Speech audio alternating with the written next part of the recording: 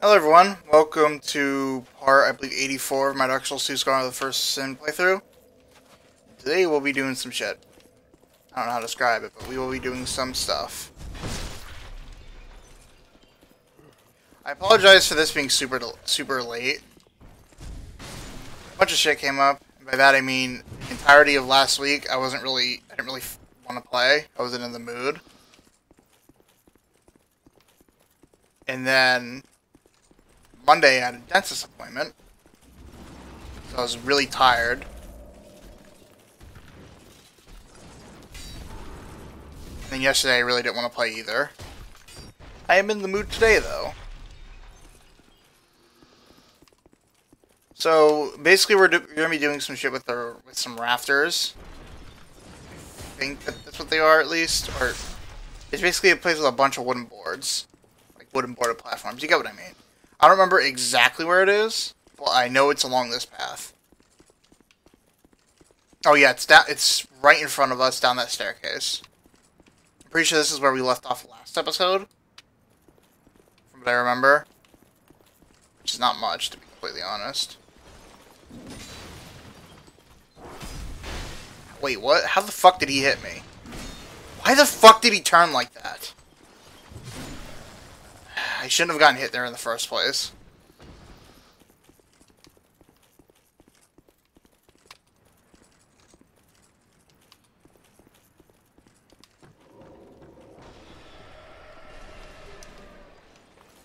So we're gonna bait this guy over here.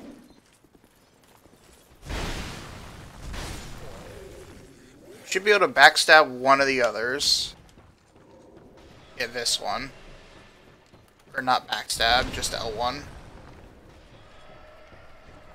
Kill this idiot. And then come kill this guy as well. I apologize if the game's being framey.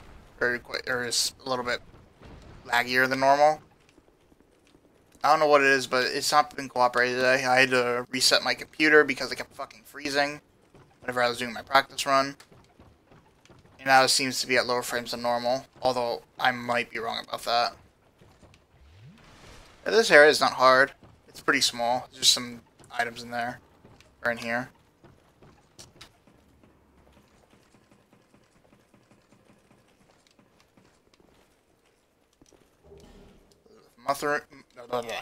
Elizabeth mushrooms. Shortcut. We're good on Estes though. Although we are right next to a bonfire. If you go out there, you're right next to the bonfire we came from this time. So it probably is worth it. I just don't want to respawn the enemies. So I'm lazy.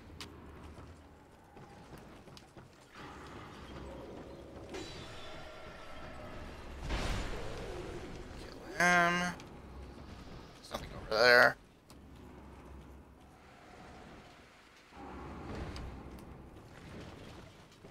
These idiots. Careful not to get hit by that. It doesn't really matter, but even when you roll, you can still get caught if you don't get behind them quick enough.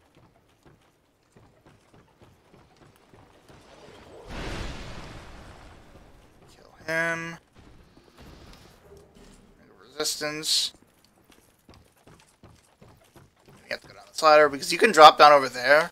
It's probably technically better, but you lose some health from the fall unless you want to use your cat ring. Even then, you probably still lose some health. Bunch of dogs over here. Like how they came in the perfect way to make it so I quite easily could kill them without taking hits. Dusk herb. I guess there's not really that much down here other than the resistance ring. But it's still worth it.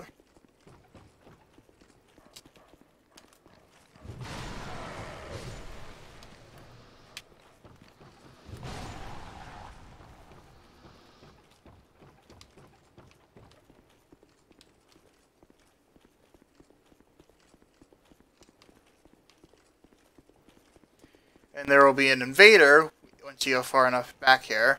Just be careful, because if you go too far, you'll have one of those icy dudes to deal with. We will use that in a moment. We don't need to use it right now.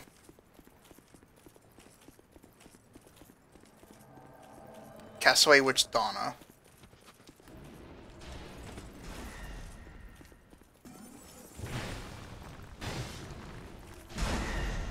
fuck. How did that not hit her?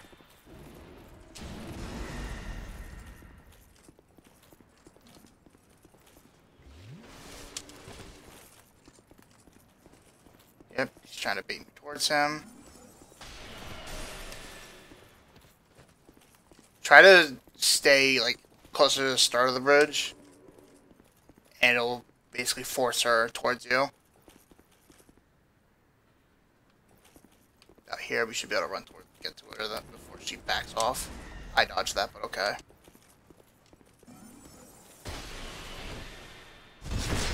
Yep, backstabbed her chest. Okay, makes sense.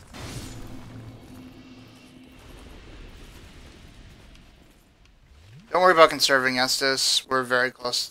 This area is really short, and we'll be teleporting to another bonfire anyways. Because other than this part, we're done with this area.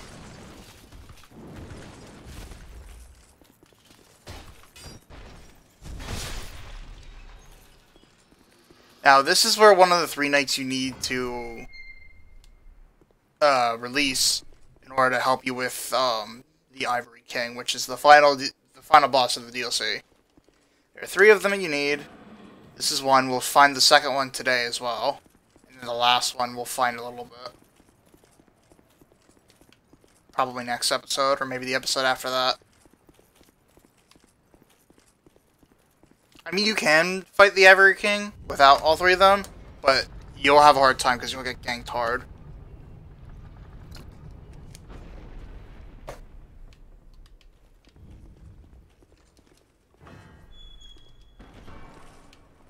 Yep, and we're right under where the eye was.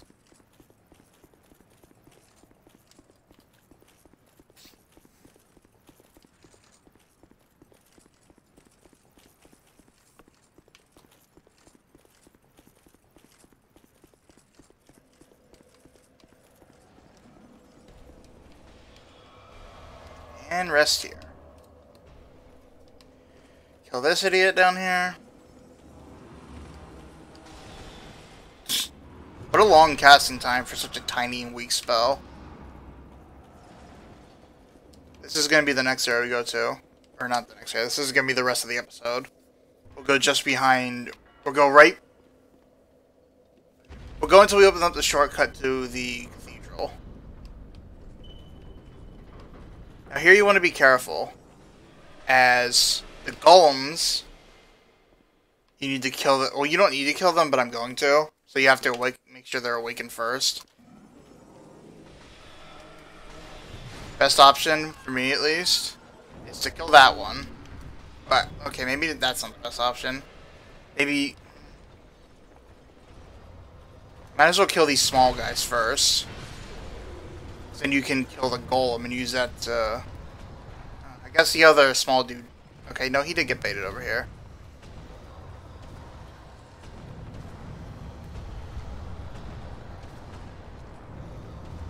Okay, I guess let the giant go back to the room. Then you can kill the small guy. So then you can use the giant to awaken the other giant.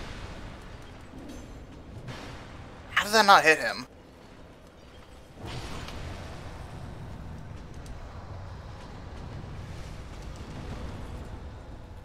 Let's go kill the other mage real quick.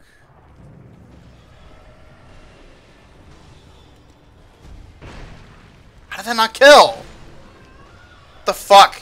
Insanely inconsistent damage.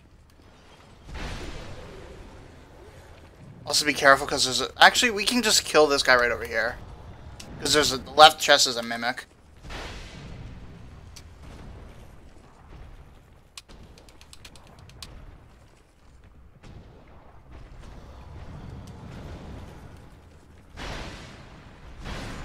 There we go. Kill this mimic real quick. Pick up the golem.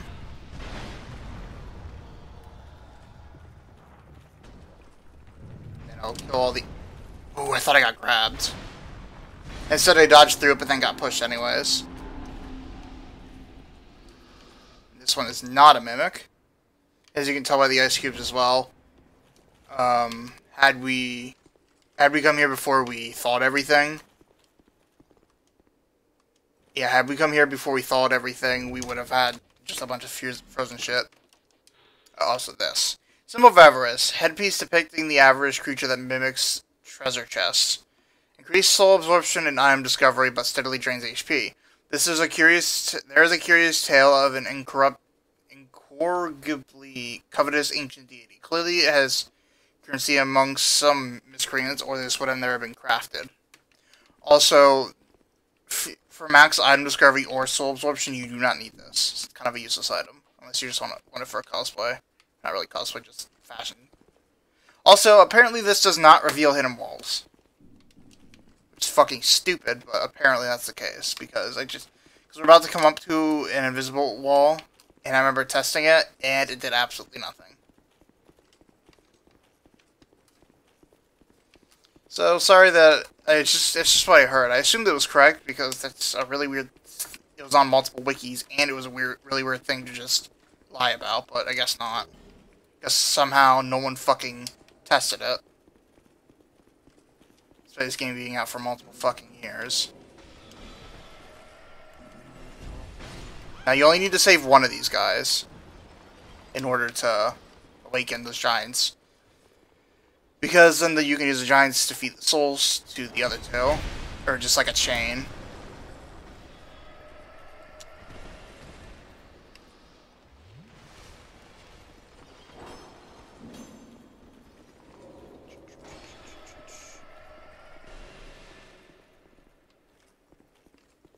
Because you do need these ones to wake up. There's a few of them because of the chest in the middle. I'm pretty sure the front right one, you don't actually need to... is the only one you actually need to wake up. The other two can be skipped. This one right there. Oh, you can damage them ahead of time? Really? That's weird. What the f... I did not know you could do that.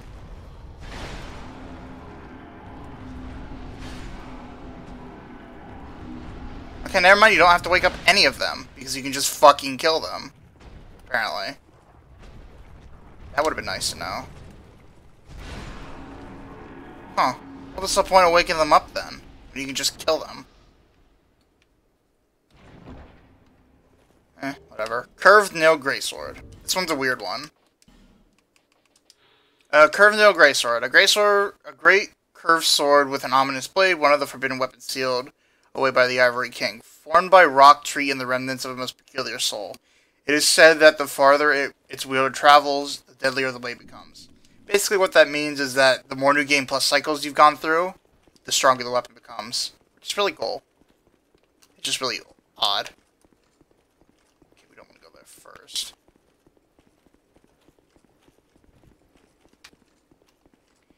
Okay, now you saw the invader earlier? Well, he's hiding from you, and if you don't kill him, he'll backstab and insta-kill you. But he is really easy to spot.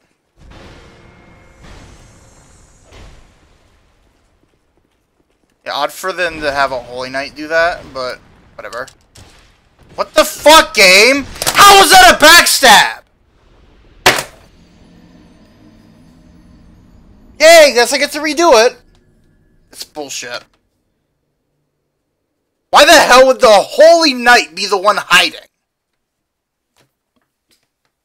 Fucking bullshit. Regardless, it's a very unique invasion mechanic. Of course, but of course the DLCs have the fucking annoying invaders. Especially because there's another kind of invader later that's super annoying as well. Or it would have been annoying. Or it's annoying. Okay. It's annoying if you haven't played through this yet. But if you know where he is, then you're fine. I should have baited those out first before killing them, because now we have the giant to deal with. Or whatever. What the fuck is wrong with this AI? Hello, you're right in front of a wall.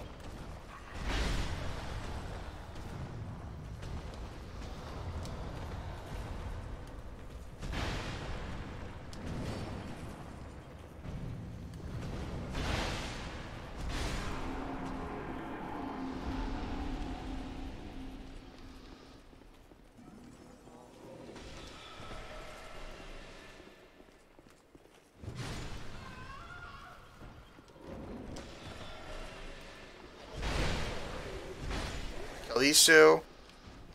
Apparently you can hit these fuckers even when they're inanimate. Yeah. It's fucking weird. What a weird design choice.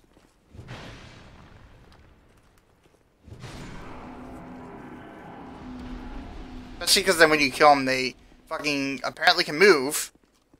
Doesn't make any sense. Regardless, whatever. It makes them far less annoying. So I guess that's a good thing.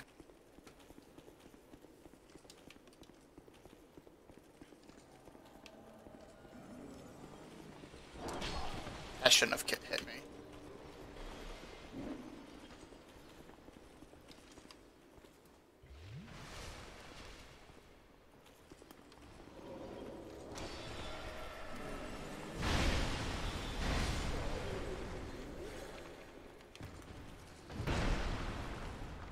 How are you not dead?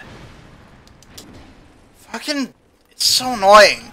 Consistent fucking damage is not that hard. It's beyond stupid. I don't know why they think that's a good idea. And of course, this guy's too brain dead to get around some fucking inanimate objects. Because the AI in this game is fucking pathetically bad. How did that miss? What the fuck is going on? Nothing's cooperating. Shit that should definitely be missing on their side is hitting, and shit that definitely should be hitting. Fuck's sake. This game's being real fucking moody right now. By moody, I mean blatantly fucking retarded. What the hell? How's that not hitting the third one?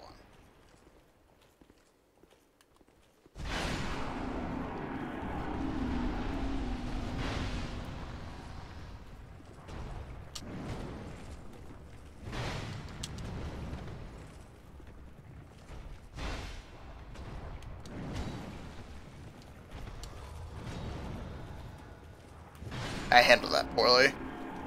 Whatever, I'm annoyed. That's why I'm not performing pretty well right now. That and some bullshit.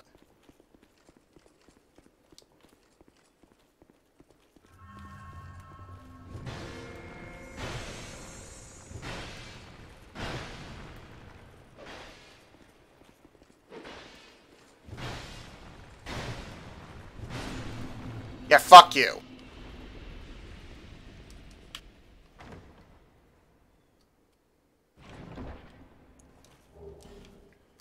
Bunch of talismans. See, what a shitty thing for this fucker to be guarding. Like, who's gonna use that? Oh, it's like, not really who's gonna use that, but such a shitty thing for such an annoying fucking trap to guard. Just because he didn't even give me a humanity or a human FG. Like, what the fuck?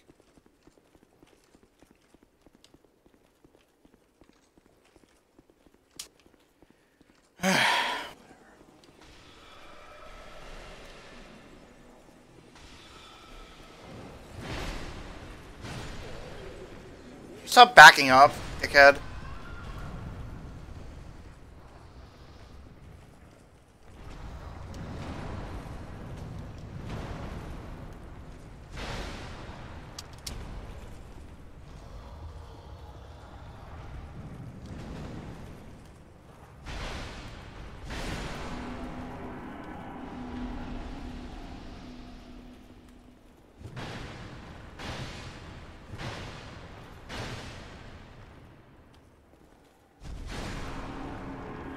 So really odd that you can kill them.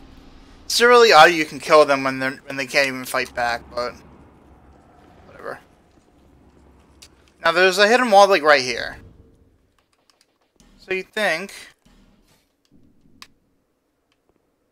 Yeah, apparently not. Apparently you can't reveal them.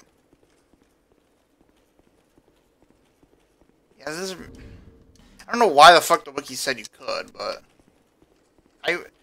Rose of Ferris don't work too. Or the Ferris mask, whatever it is, doesn't work either. It's like right here. Here, I guess. Yeah, like why couldn't I see that? Whatever, this mask is pointless. Now we'll be going there next episode, more than likely, because I'm pretty sure we're over time as is. But we're about to end it right on the shortcut and the second night. So. It's just that's where we'll be going next episode. Alright, number 2. They have really weird helmets.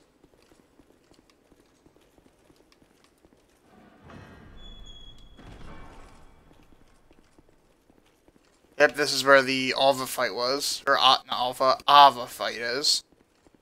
Was, whatever. Wait, does that mean you could... I'm guessing one of the doors were frozen then. In order to prevent you from just completely skipping Ava.